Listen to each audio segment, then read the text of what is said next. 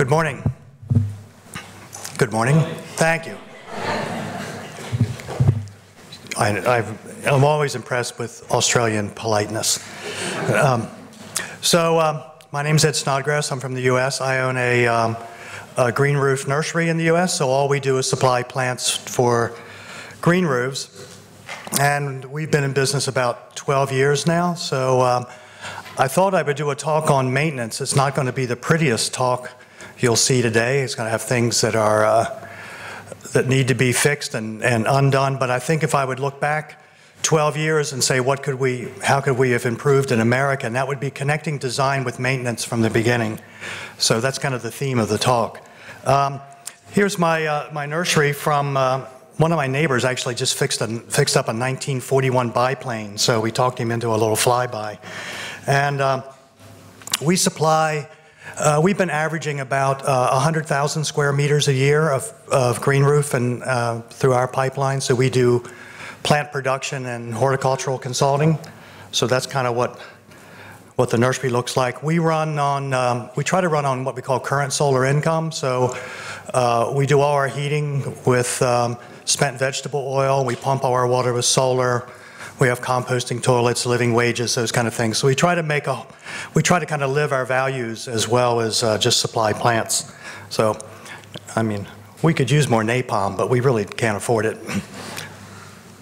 So I think the first thing to think about when you're thinking about green roofs is what were cities like before they were cities? And I think that most cities were some sort of mature ecosystem that was providing services for that area, that was cleaning water and cleaning air and recharging groundwater and doing all these things. And this is a slide from my friend Tom Lipton in Portland, just showing what's gone on in Portland. Every city will have some sort of version of this, but you can see that we go from infiltrating groundwater and having these high-functioning ecosystems to pretty much scarified landscapes that are highly impervious, don't recharge groundwater, reflect heat. And so if you look at a city from the air, the biggest opportunity to replant or revegetate cities is on roofs and walls. Sidewalks and highways and those kind of things are really much more difficult. So with that, the question is, how can we do this in a way that gets us our services at scale that also are affordable for cities' budgets, and especially as economies kind of rise and fall. So first we tried using old cars and trees and border collies and trench coats to fix stormwater problems, but that didn't really work. And so the wise people in cities thought, well, we'll just use signs. That'll help. So we put signs up, but that really didn't clean water. Just keeping people away from water is not the same as cleaning it. And then we found out that stormwater actually killed the dinosaurs. You can see there's proof of that.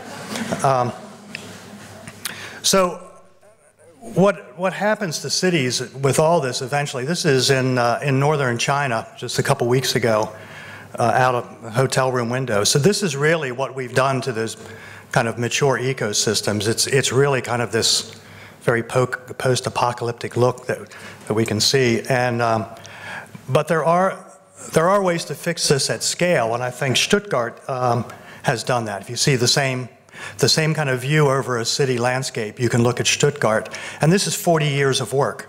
So you have to keep encouraged that you can do this. Now, those aren't the most biodiverse, beautiful green roofs, but at scale they are doing the service that they're designed to do. And so I think one of the other things is as you layer up these different services, you have different design criteria and different maintenance criteria. So some myths about green roof maintenance. Largely it's not like maintaining turf. It's not for grazing generally. You can't just put it up and do nothing. And there's no special machine that comes in and does green roof maintenance.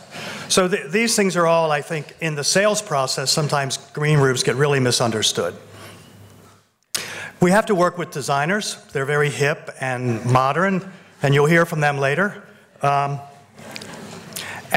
green roofs have gotten a lot of notoriety and fame at garden shows. This is at Chelsea, and this is University of Sheffield's.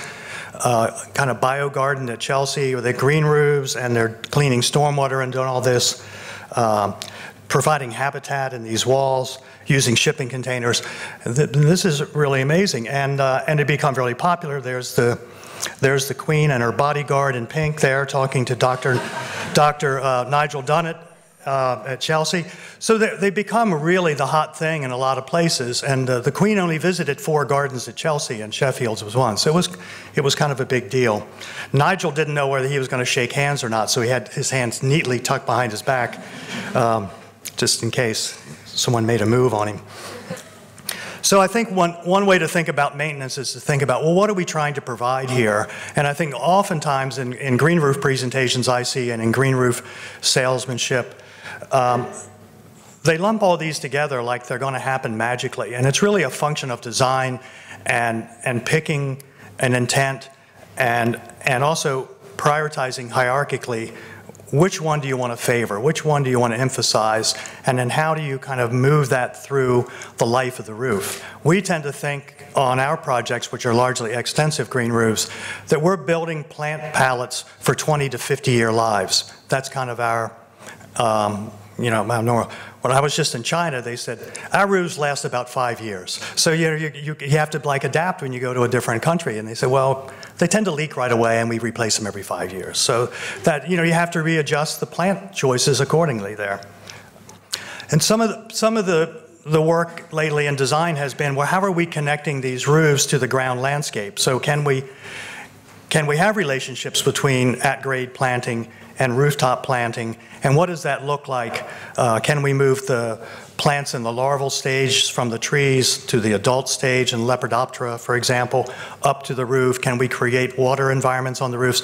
So as you do all these different things, you change the maintenance protocols to keep those vibrant and alive. Things tend to get less biodiverse by nature, so if you want to keep things fresh and alive, you got to work on that. So the other thing is that with the advent of CAD, that everything looks good in design. And this is the Four Seasons in Boston, the Four Seasons Hotel that we did. And the roof is really beautiful, but the owner wanted to know why it didn't look like the CAD drawing. Because plants don't exist that look like that. They can't quite get that. So there's kind of a level setting that goes on inside the design community to say, well, this is a representation.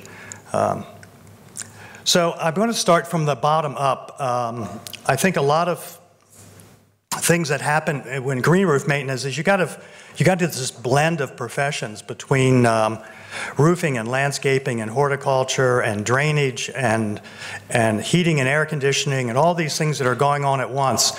And so if you want to be into green roof maintenance, you have to have some sort of basic understanding, enough even to say, well, this is not where I should be, or this is where I should be. A lot of stuff is around what happens if you get a leak and how do you find it. And this is a project we worked on. This is 26 acres of green roof at the Howard Hughes Medical Center in Northern Virginia. And so it's above a big parking area, and what we call groundhogs, they're kind of like a small wombat for us. They dug down and tried to burrow through the roof and penetrated I guess some sort of TPO or PVC waterproofing there. And so they peeled it back and fixed it. It wasn't like a huge deal, but you see here's all the layers going back and people fixing it. So these things do happen. They don't happen green roofs really don't leak as much as regular roofs because they're protected membranes, but it's not the end of the world. Here on a smaller job, one of the things I think if you can coordinate with these kind of repairs is that if you can get in advance of the roofing people, you can put things like this along and have them not just trudge all over the roof. You can direct them.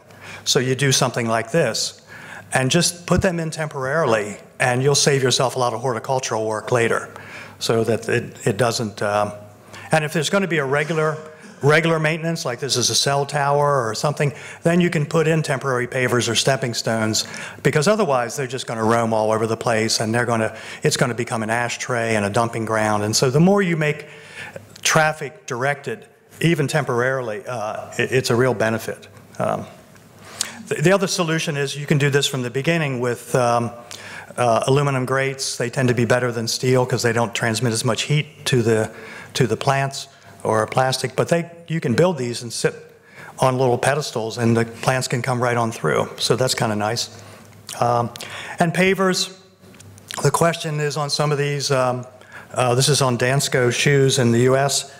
And there was a question where these plants that were designed to go on the green roof are growing between the pavers. Are they a weed or not a weed? And so that's a discussion with the client. I suggest that they pull every other one of the pavers out, just let them go. But so these are nested right in green roof media, so water's running underneath. So these are the kind of things, if you're going to be into maintenance, that you need to define this stuff, because you don't want to have no budget for that, and then the client says, well, I want that weeded. Now you're down there with tweezers picking things out between pavers. The other thing is heating and air conditioning. A lot of the air conditioning in the US, it pulls humidity out of the air, so you have things like this.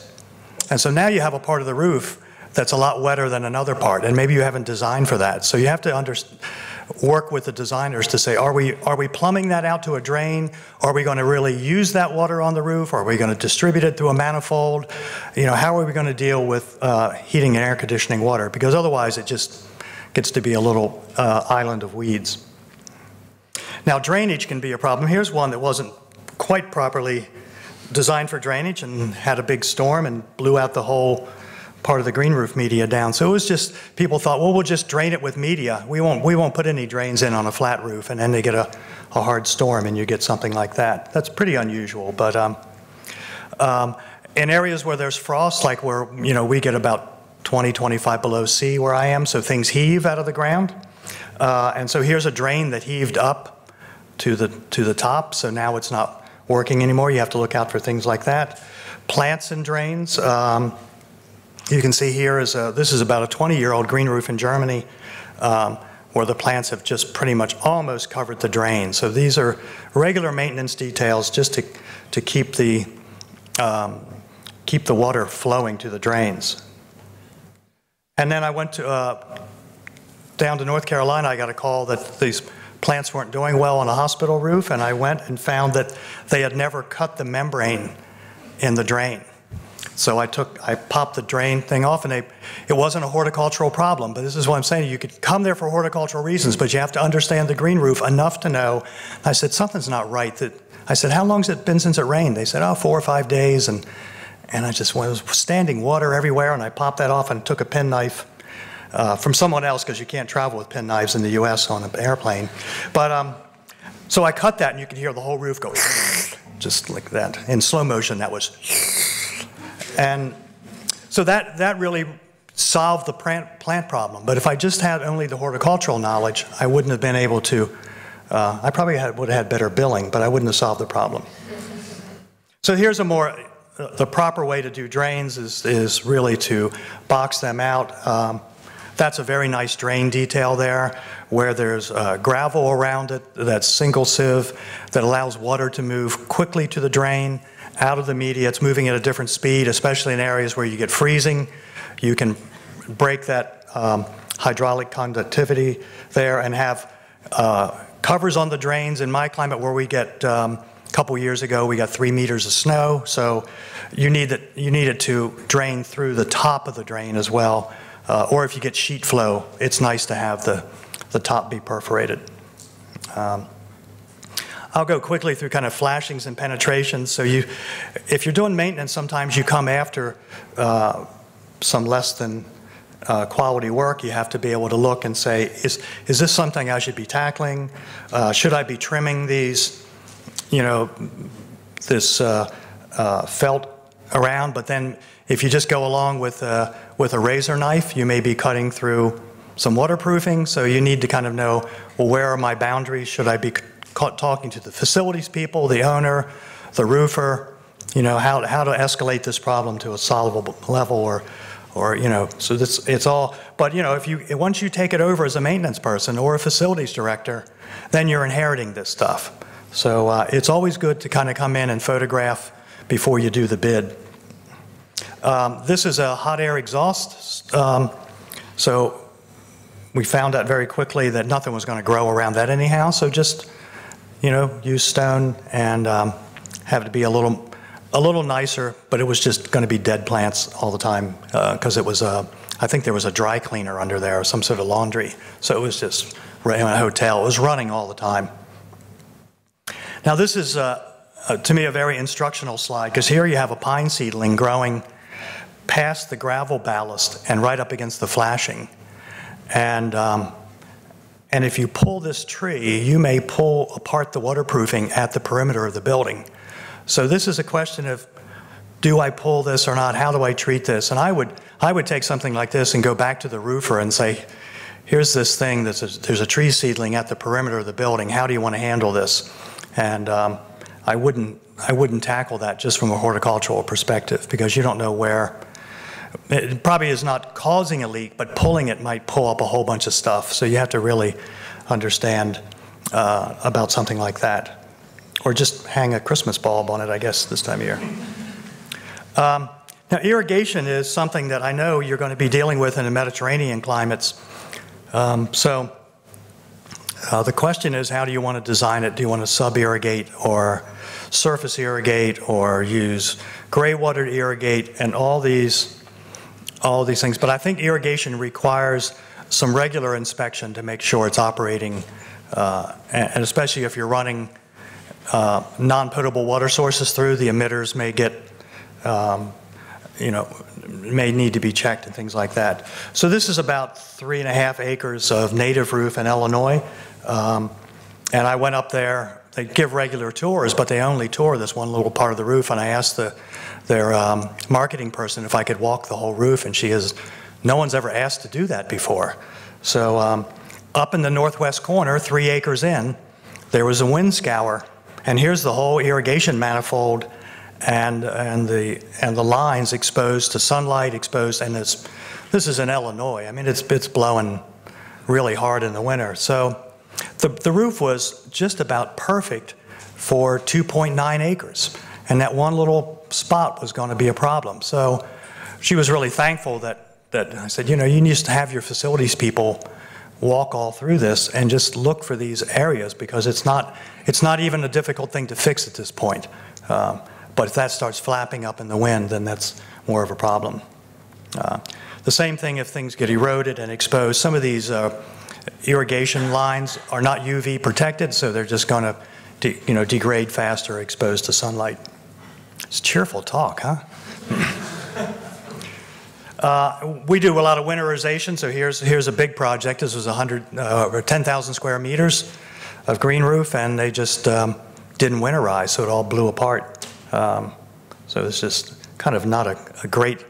The irrigation company was an agriculture. They just came in like they were going to do soybeans or something.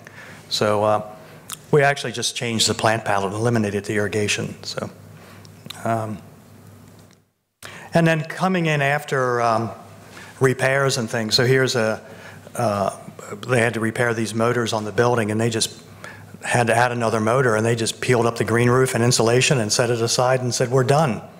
So now whose job is it to put that back together? You know, the contractor's gone, probably been paid. So, you know, these are the kind of things that if you're maintaining a roof, whether you're a facilities director or a maintenance person, it's nice to be informed when repairs and upgrades are happening, so you can be there and say, wait a minute, you know, you need to fix this the way it was. And here's just a little kink pipe. I know in the city of Portland, when they were doing some early stormwater data, they had a pop-up sprinkler break, and they were getting rainfall every Tuesday at 2 p.m. and they couldn't figure out why, because this one, you know, all the water was squirting up this one thing. So they had like 6 months of research that was kind of negated by some irrigation problems. So it's good to have regular inspections. Then we'll move up to the green roof media and plant layer. These are, if you see these guys in your neighborhood, you may want to get them to the skin cancer treatment. But this is a big project in Switzerland. It's about, what was this, 30,000 square meters. So this is being blown up. It's a very peaceful job. They enjoy their work. But the things to watch out for are that if people want to put up 100% organic media, it will shrink. It's biologically active. People using just field soils, there's horticultural problems with that in most cases. I mean, you have to watch the specifying part of that. So if you're inheriting something, it's nice to know what you're inheriting.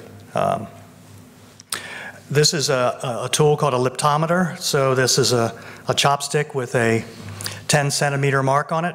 And a lot of times, in the US at least, the contractors aren't really good at going from square measure to cubic measure, and they miscalculate, and then they just grade to the middle. So this had about half the green roof media it should. So it's nice to go around before you take over something and say, well, I think there's going to be a problem here because you're, 2-3 centimeters short of specified heights. So it's really nice just to have some way of measuring the proper soil depth. So you see here's a roof I looked at again in Charlotte, North Carolina. And they said, well, why aren't the plants growing? And it was because there was about 2 centimeters of soil on the roof when there should have been 10. So that's, it's amazing that anything was growing. So that, but when you really look at it from a distance, it's really hard to tell without some sort of way of looking and saying, well, actually, how deep is the media? And then this is weeding done before planting. So these weeds came in the media. So you have to watch out for getting as clean a media as possible. And believe me, it's a lot cheaper to buy good sterile media than to go back and pull weeds all the time. So I think that when we think about plants, we got to ask, is the roof a garden or a machine? And that's the basic plant maintenance question to me. What are you trying to get out of this? Is it going to be really high ornamental gardens, or is it an ecological machine that has to operate very inexpensively and is performing a function? So you have this, like the Stuttgart slide, they maintain those 1 day a year. That's what the city of Stuttgart will allow in a budget. But if it's a garden, you might want to be there two times a week. So I think, Jeremy, this one's for you. So this is kind of one of the ways I want to think about green roof plants is that what kind of plants are up there and how are they existing in nature? So do you have plants that are biologically adapted to come in after a disturbance? So they're early colonizers and annuals. And then do you have plants that are stress tolerators? Like a lot of the Stuttgart roofs are using plants that are stress tolerators, so they can really deal with long periods of drought, with low nutrition, low water. Or you're going to put up highly competitive plants. It's another way of keeping maintenance down. How are you thinking about that? Plants that really occupy some space and then really hold on to it. So if you look at this, you'll see the Library of Congress job later. I'll show you how we used all three. So this is the project. You'll hear more about this later, so I won't go into this too much. But what we thought here, I think for those of you here last night we were talking, this is a $150 million building with $30,000 a year for landscape maintenance.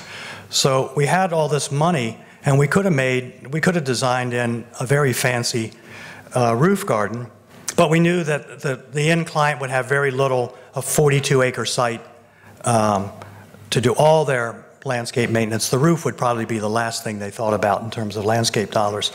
So we decided to use highly competitive plants, but we needed some early plants to really occupy some space. So we used some rapidly self-sowing, short-lived perennials, and then it kind of evolved to a succulent community.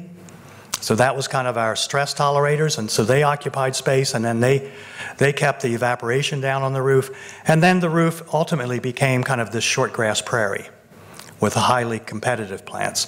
So it's really interesting, I think, as we're moving through into kind of more interesting designs, to really be interesting for me as a plant person to think about building successional green roofs for really long-term, low-maintenance, high-function And you might have to say to your client, well, this plant that you liked year 2 may not be there year 7, and that plant at year 7 may not be there at year 15.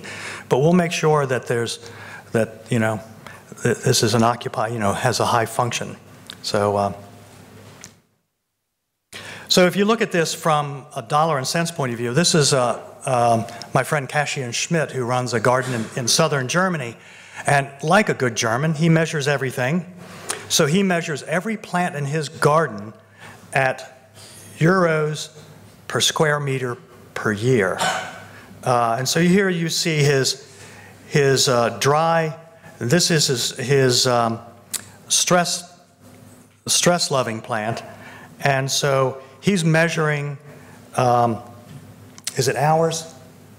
No, it's minutes. I'm sorry. He's even more anal than I thought.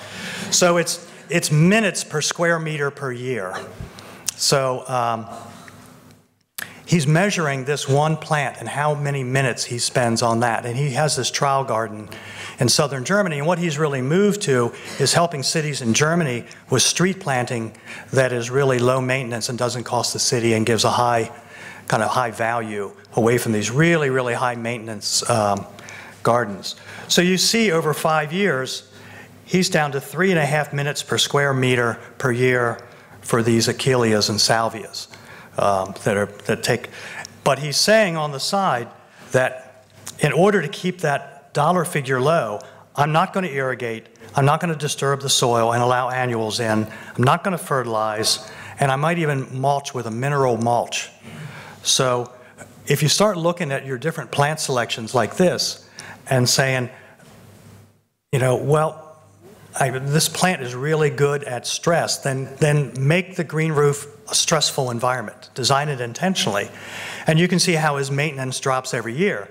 Now, if he were to add irrigation and fertility, guess what happens to those minutes per year? It's going to go up because there's probably a seed bank of weeds in there that are now going to say, oh, okay, it's time for me to germinate and grow. So you have to pick plant communities fairly intentionally, I think, with this. And I think I wouldn't have the energy to do these spreadsheets, but Cassian's doing it, and I think we'll thank him for that. So if you look at some of this, so here's a green roof designed for open soil. This is in Colorado, and these are all Colorado wildflowers. So this was planted in open, freely draining media to really sell this high-end housing development, these $4 million homes up in the mountains that were second or third homes outside Durango. And once they got all the houses sold, this is the entrance there, so they just let it go. Well, guess what? It becomes a grassland. So because it's not a disturbed landscape anymore. It's not an open, freely draining gravel landscape. So it becomes a grassland in Colorado. That's what it becomes. But they still have the barbed wire fence entrance that's nice. So that's good. And the same thing if this is in Texas, and this is at a Starbucks in Texas, and it's all native plants, and the new owner took over the Starbucks and said, oh, I'm not going to irrigate that roof anymore. So the owner changed, and the maintenance protocol changed, and it became mostly a dead roof. So the design intent that was good in the beginning and good Texas natives, it couldn't survive the change in ownership. So the maintenance person somehow has to be in there advocating or going in there and saying, well, okay, now we need opuntias, or now we need something else now because the water's been shut off, as will happen in Texas. And then there's seasonality. I think one of the things I heard in China, like, we want the roof to be green all the time. And I was like, well, you're near Mongolia. It's probably not going to be green all the time. It's going to have winter dormancy, no matter what. I mean, So you have this. This is my my barn roof at the farm, and this is a winter, and then spring, and then summer, and then fall.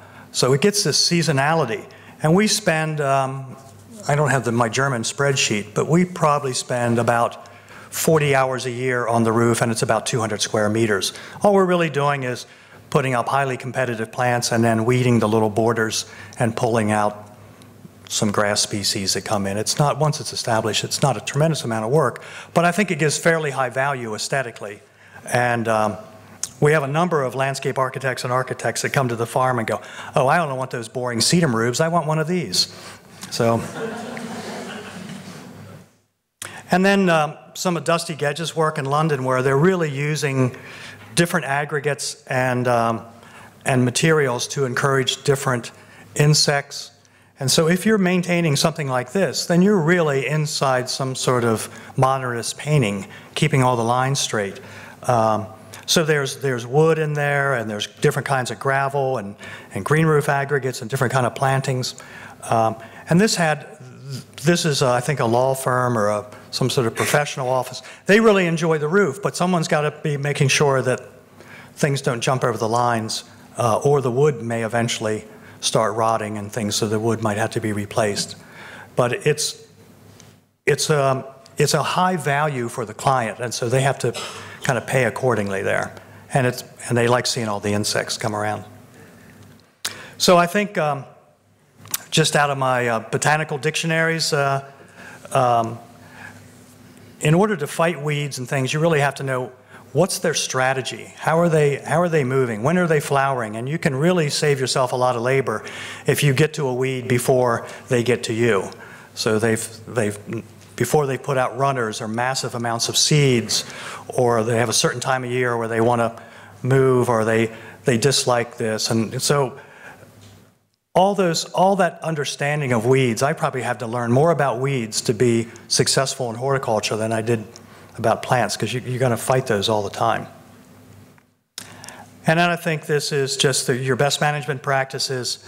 And one of the most common mistakes I see on green roofs is people pulling plants. They go, oh my God, there's weed seed up there. And then they go up with a nursery crate, there's holes in the bottom, and they fill that with the weeds, and they walk around like a flour sifter. And so I would generally say that you weed from your least infested to most infested. So the last thing you do on the roof is get to your most infested part, and then that goes right, should go into a secure container and then right off the roof. And then if you're going to multiple roofs in the same day, that you're washing your trowels and your shoes and emptying the cuffs of your pants and those kind of things, that you're not just distributing weeds from one roof to another. So the other thing I would encourage is that you photograph your weeds and understand what they are. This is something I do. I try to do botanical surveys on roofs and just know what's up there and then how to attack it. And so I'll just, and look, there's some very good weed literature out there. Some universities have done a tremendous job on cataloging weeds and then what their reproductive strategies are. So, this is just something to do because I'm geeky with the camera and plants. But if I don't know what it is, I can bring it back and figure out what it is, and I can email these to universities and really get to understand, okay, maybe, and maybe what I think is a weed, I email and they go, oh my God, that's the larval source for this endangered thing, and so don't pull it, So you just, you don't know what you're going to find. And the other thing is to understand seedlings. So every one of these seedlings is a plant that was specified. But how would you know that unless you understand the full life cycle of the plants that you're specifying? So all those, it would be easy to say, oh my God, let's just torch that and get rid of it. And then understanding the evolution of roofs. And this is about a 15-year-old roof in Germany. And so all the light green stuff that may look weedy is all Allium schoenoprasum.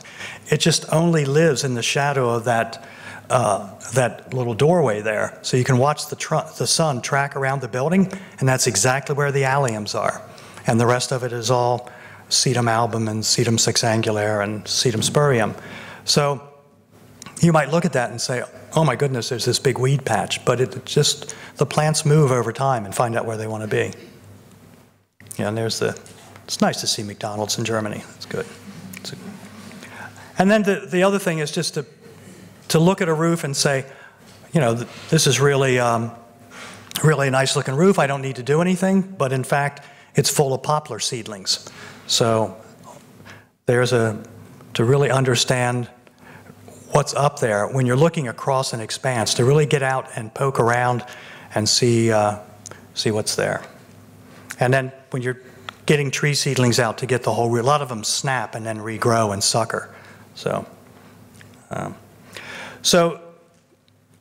it's kind of like being a doctor up there. So you need to know when you have injury or problems with plants, like how am I doing my diagnostics to build that expertise. And you see, you go up on a roof that's been really nice and it looks like this. Well, what went on? You know, it's like the forensics show. You know, it'll be Green Roof Forensics Australia, I think. And once you get to certain points, sometimes then you got to take more drastic measures. So here's a school in Washington, and it pretty much didn't work, and we got to the point where they said you can weed for 7 years, or you can strip off the green roof media and start over. And they, since the Obama kids go to school there, they stripped the media off and went over. And then I think you really have to understand, why are you watering and how are you watering? And you know, are you hand watering? Are you automated watering? Are you just watering for establishment? What's going on? And then adjust your. You know, if you have expertise with your water, then you're going to see you can back it off and add it to really help you a lot with maintenance. So here's just a really wet roof that was overwatered. It was just on a computer, and then it rains all the time, and now all the plants just got soggy and didn't do so well. So you can just, a lot of times with that mineral mulch, it doesn't look that wet, so you just got to dig down a little bit and see it's completely sodden. Just turn the irrigation off for a while. And then fertility is a real double-edged sword on roofs, of course, because you have areas, certainly in the US, we have areas with very sensitive streams. So you have, do you want to fertilize for your plants? And then you have high levels of phosphorus and nitrogen leaving the roof. There's a whole, you know, movement to grow vegetables on roofs, and then you're going to have more fertility for that. Or in places like Auckland where they have zinc coming off the roof, you know, how are you managing all these things? The roof is connected to a storm drain and connected to a river or a stream. So fertility has to be, you have to kind of have this ecological perspective. And places have very high acid rain. Other places have really a lot of high pH in the soil. So all that stuff has got to be figured out. And here is a really old roof, a 25-year-old roof that's just out of nitrogen. So, but it's, you know, so it's not bare, it's performing a function, but it's very mossy. So if you don't want mosses, you know, raise the level of nitrogen and you'll start. I saw a little patch on this roof of hairy vetch that had come up, and there was this completely different little ecosystem where the vetch had fixed nitrogen in the soil there.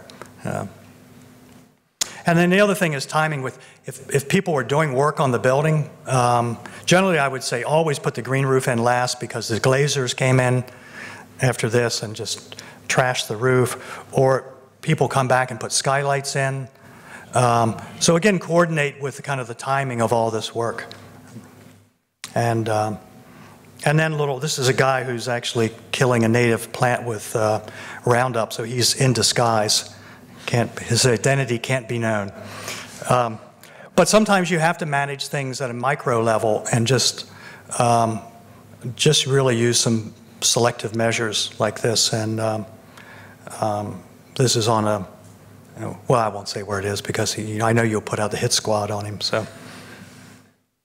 And we found mowing on a roof in our climate worked really well, because we get these really hot, humid summers. And sometimes the plant will get really foliferous, and then it'll fall over, and then we'll get bacterial and fungal problems. And so we mow this one little stripe, and it keeps it very fresh and nice. This is what I'd call, this is about a 5 or 6 year old green roof going into winter, really nicely maintained. Gravel perimeters looking good. The succulent area is looking good. The grass is cut back. I mean, this is a putting to bed for winter. This is a nice looking piece of maintenance, and they'll come into spring with very little work. So if you get these kind of stable systems, you can get surprises. So this is after 25 years in Germany, they're getting orchids, So they have figured out this very low, I think about 8 centimeter depth, and so they get this, what they call this arrested pioneer species. So nothing else can come, and then they just get a little more, and then after about 20 years, they got this flush of orchids that came in. So it was kind of cool. So sometimes you get, they planned it very well. So they didn't do a lot of maintenance, and that allowed all this orchid seed to get established. And so I thought that was kind of nice. And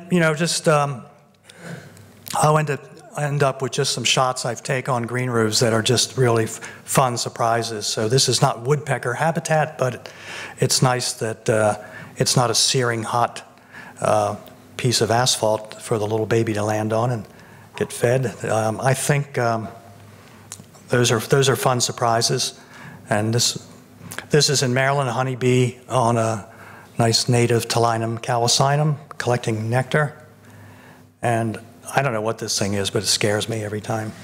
So, but there are a lot of amazing nectar sources, and the more you look, the more amazing stuff you'll see. And moths and wasps. And then you start to get predators. So that's kind of cool to see the predators move in.